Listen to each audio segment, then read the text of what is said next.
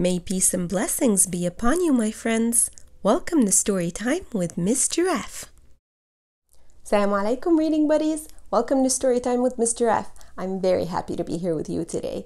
Eid Mubarak to each and every single one of you. First, we have a special salam going out to Miss Munira's class from Bright Horizon Academy.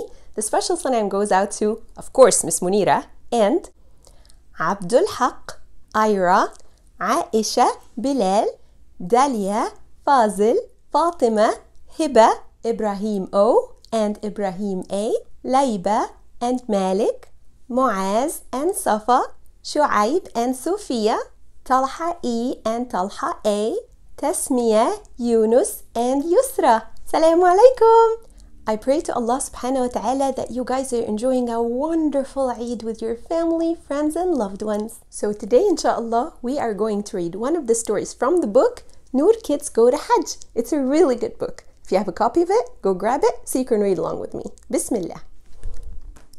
Noor Kids Go to Hajj.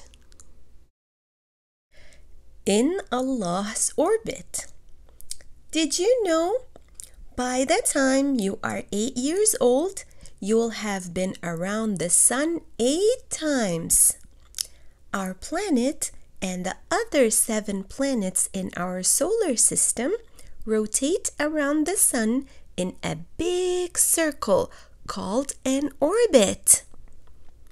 Why do planets orbit the sun? The sun has a pull called gravity. It attracts planets like a magnet. Because of this, planets rotate around the sun for their entire lives. I can see your love for astronomy. The school has an old telescope that nobody is using. You should take it. Awesome! Thanks, Mr. Salman. Bring. Just as Asad finishes talking, the bell rings. School is over. Asad rushes for the exit, excited to get home. As soon as he arrives, Asad runs to his bedroom. After quickly assembling the telescope, Asad begins to dream about all of the out-of-this-world things he'll get to see. I can't wait to finally use this. Just as Asad is about to use his telescope, he hears a call. Asad, it's time to eat. Please come downstairs. Asad puts his excitement on hold and joins the family for dinner. My favorite. Bismillah. Hajj is right around the corner. One bite into his mouth-watering burger, and Asad forgets all about his telescope. He listens to his mom and dad talk about Hajj. During Hajj, Muslims from all around the world make a journey to Mecca in order to build a stronger relationship with Allah SWT.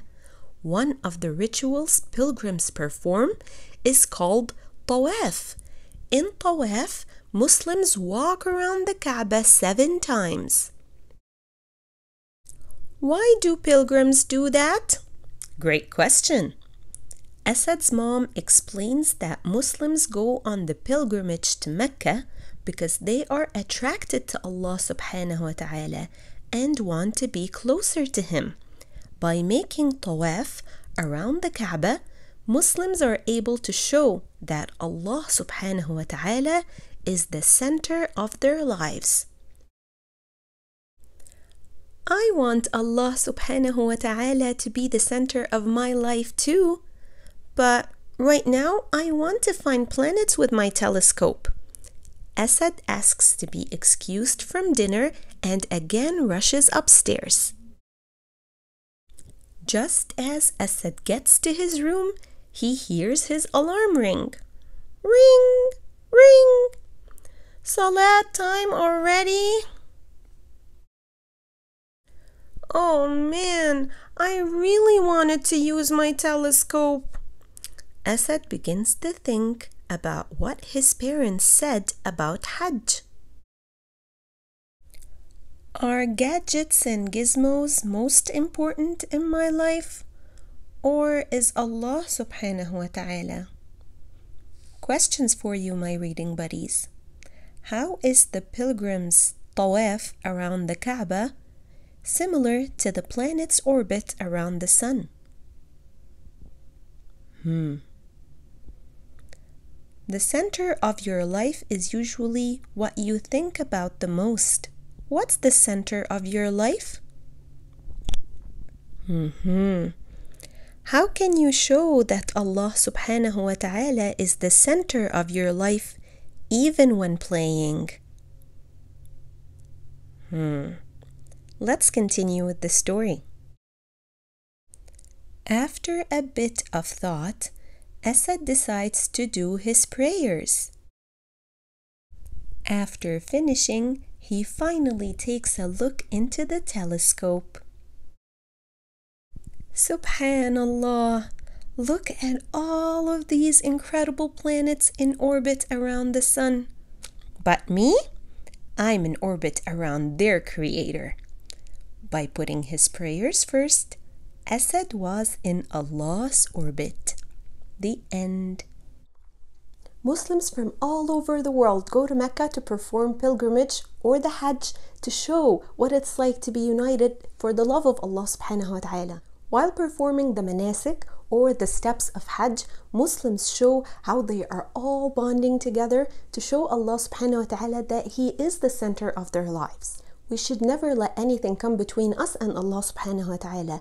He is the controller of everything. So if one of my reading buddies is having fun playing with their toys or watching a show or reading a book, and comes the time of prayer, we have to pause, go have a private meeting with Allah subhanahu wa ta'ala, and then go back to what we're doing.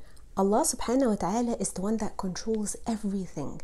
So if we leave everything for the sake of Allah subhanahu wa ta'ala, when it's time to have our private meeting with Allah subhanahu wa ta'ala, then He will make everything easy and blessed for us. So during the celebration for Eid al-Adha, when you're having fun with your family or friends or playing with your new toys or with a game, and then comes the time for prayer, we have to pause, go have our private time, our salah with Allah subhanahu wa ta'ala, and then go back to what we're doing.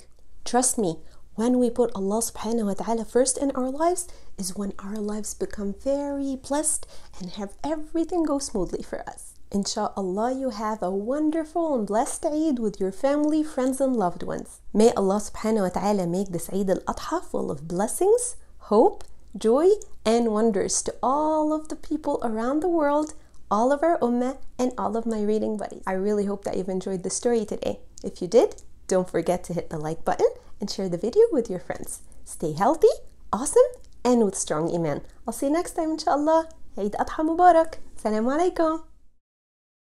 Don't forget to subscribe to my channel on YouTube, join me on Facebook, and follow me on Instagram.